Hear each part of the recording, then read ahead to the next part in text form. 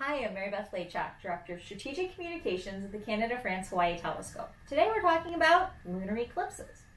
A lunar eclipse occurs when the sun, the earth, and the moon are in a perfectly straight line.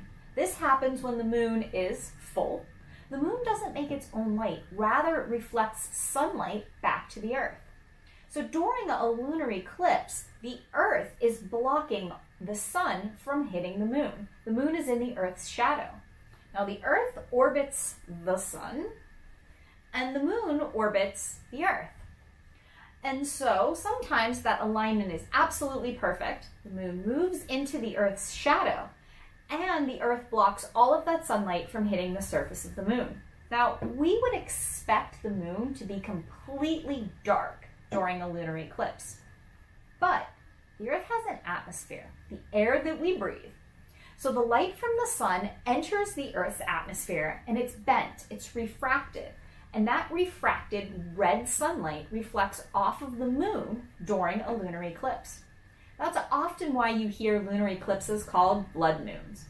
The intensity, the color, how red the moon is during a lunar eclipse really depends on what's going on in the Earth's air.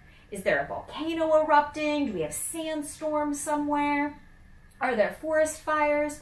All of those create more particulates, more ick in the air, which causes the moon to look redder. The light is refracted more, and the moon looks redder. So that means that the moon can vary from a pale pink to maybe a little bit of an orangish, all the way to a pretty dark red during a lunar eclipse.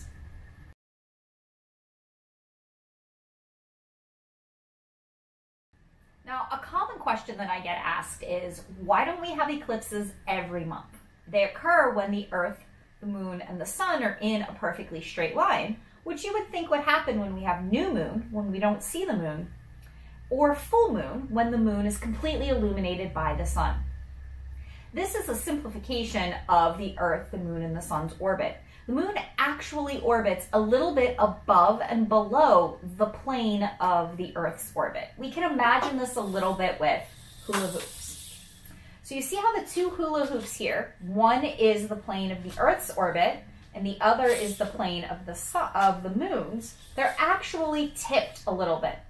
This is really only about 5 degrees, but I'm making it bigger so you can see it.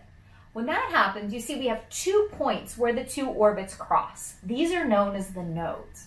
So if we have a new moon at a node, then we have a total solar eclipse. If we have a full moon at a node, we have a total lunar eclipse. If the moon is at a node in any other point in its orbit, they're not exactly in a straight line and there's no eclipse. And if it's a new moon or a full moon without an eclipse, that means that the moon's a little bit above or a little bit below the perfect geometric alignment needed to create an eclipse.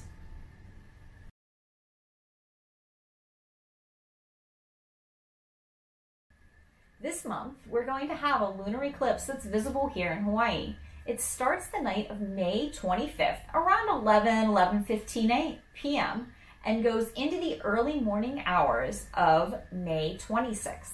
Totality, when the moon's completely blocked, is going to occur from about 1:15 to 1:20 a.m. Make sure you go out and take a look.